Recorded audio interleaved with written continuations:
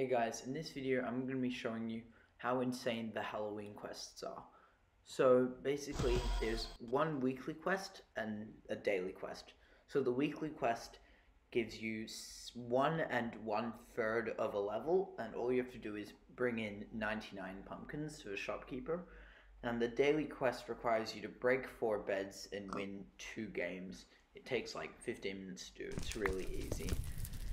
So the Halloween quests last for about a month.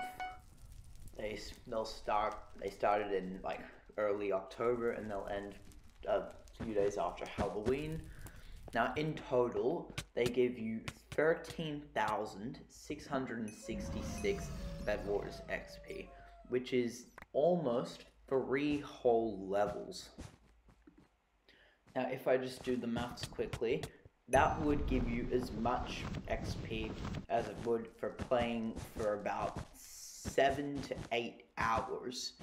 It's actually crazy how good they are.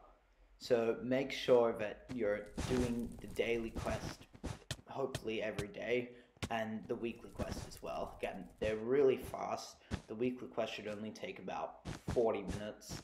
You just need to bring in pumpkins. You get them from kills and breaking beds and final kills, and you might get them from winning games. I'm not sure. Actually, I don't think you do.